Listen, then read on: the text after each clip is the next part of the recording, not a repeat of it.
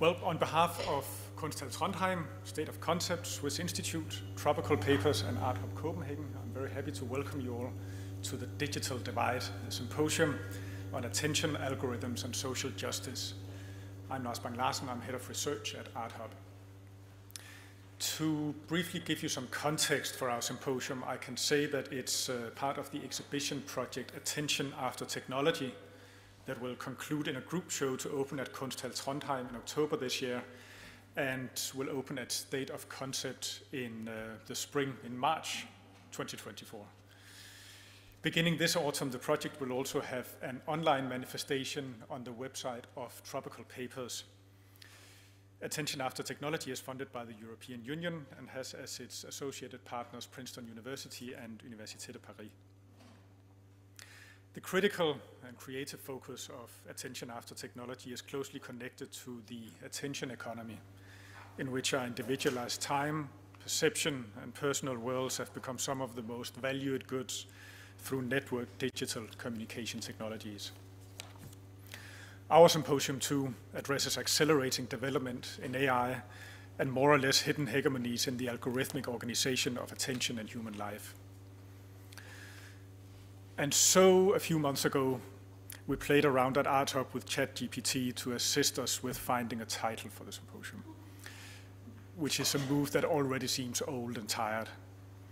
This feeling of datedness, however, might not only be because it was a half-baked idea to consult ChatGPT in this respect, or because the development of AI is moving so fast. It could also be because we're facing some familiar narratives and entrenched patterns of thinking. So to go a little bit back in history, in 1964, Norbert Wiener published his extravagantly titled book, God and Golem Incorporated, a comment on certain points where cybernetics impinges on religion. Here Wiener compares the computing machine to a golem, and as you'll know in Jewish mysticism, the golem is a kind of animated automaton who ends up making a mess. It's a servant to human that ends up creating chaos. In the conclusion to his book, Wiener states that the burden of ethics must be brought to the arena of politics, away from God, that is, and away from religion and magic and other kinds of stated unknowing that are supposedly out of human hands. There is an echo of Wiener's ruminations in how Elon Musk recently warned that Google co-founder Larry Page wants to build, quote, a digital superintelligence, basically a digital god, unquote, which is a bad idea, according to Musk. Larry Page isn't taking AI safety seriously enough, Musk says, which Larry Page probably isn't, but as already Norbert Wiener discussed, to evoke a thinking machine as a transcendent entity is not the best way to address the issue.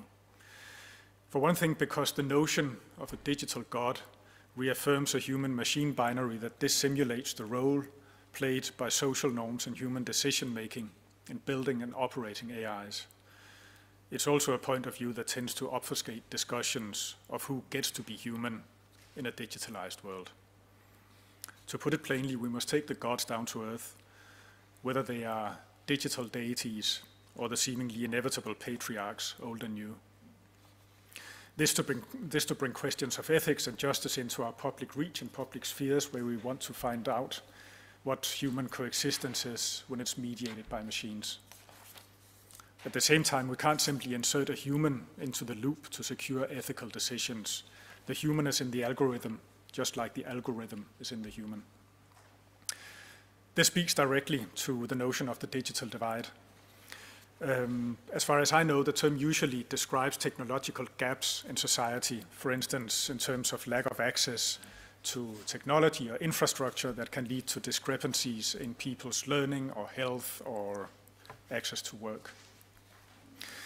Accordingly, analysis of digital divides are dominated by operational concepts of inclusion and skills and literacy and ownership. But if we really are to talk about digital divides, it seems necessary to add some variables and expand the notion. In this way, one of today's speakers, Ramon Amaro, urges us to consider what he calls, quote, the algorithm's reliance on historical category namely what features represent the categories of human, gender, race, sexuality, and so on, unquote. And as our keynote speaker, Sapphire Noble, has pointed out, discrimination is embedded in computer code and in AI. Algorithmic oppression, as she puts it, along lines of race and gender, quote, is not just a glitch in the system, but rather is fundamental to the operating system of the web, unquote. So seen in this way, the question of digital divides is constituted differently than something to be compensated for with some redistribution and statistical improvement. It's fundamentally also about domination and exclusion, about ostensibly rational and value-neutral technological systems that perpetuate or even aggravate prejudice and bias, and that stigmatize people or render them undetectable. It's about the divide between people the machine allows to exist and people whose existence it disallows. So how do we break the mold of entrenched and oppressive narratives of AI? How do we rethink and reconfigure the iterative production and reproduction of existing social relations that algorithms perform?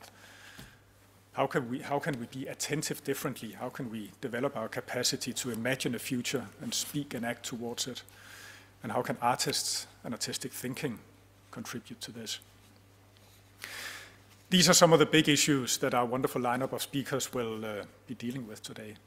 They come from research and art making and engineering, or all of the above at the same time, and they engage with digitalized life in different ways and from the points of view of different subjectivities and different places in the world.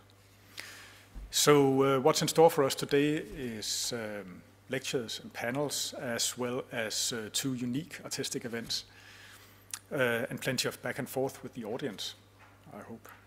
Which is also to say that our symposium is an online event too, so we can interact with people in cyberspace during questions, and also Sapphire Noble's lecture is online, live from California.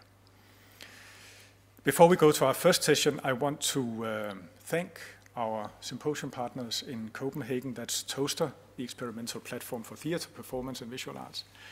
And it's the Danish Society of Engineers, in whose swanky lecture hall we find ourselves. And as always, the Society of Engineers is super capably represented by Tina Ryon.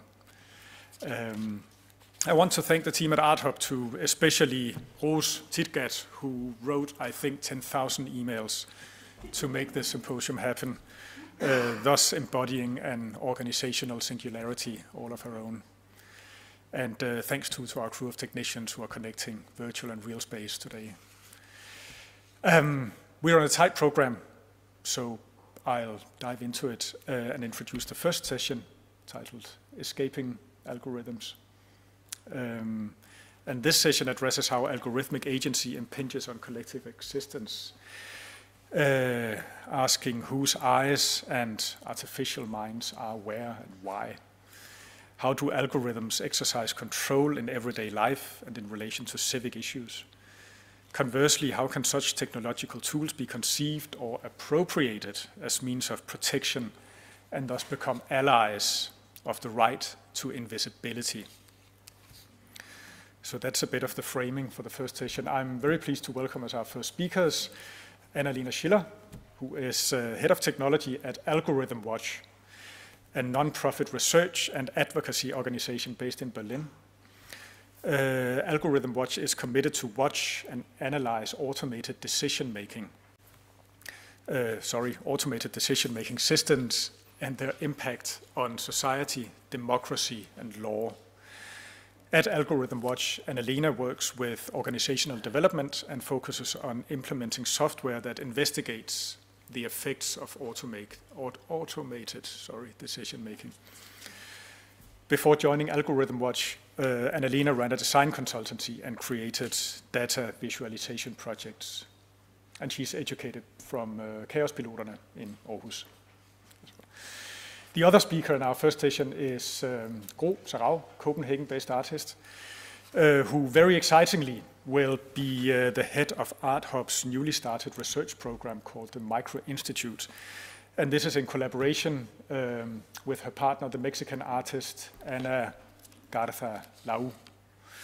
Their fascinating project, Ghost Agency, is the topic of Gro's talk today that's titled Women's Rights in the Age of Surveillance Capitalism. And I'm no less excited to introduce the moderator of the first session. It's Lotte Løvholm, who is a curator and researcher, who, among many other things, is the initiator and anchor of Kollega, a curatorial project here in Copenhagen, with an emphasis on collective process and co-curation in exhibition making. Together with Anne Kølbæk Iversen, Lotte is the author of the recent book Algorithm, out on Antipyrine Press. That's on the theme of algorithmic performativity in visual art. Yeah.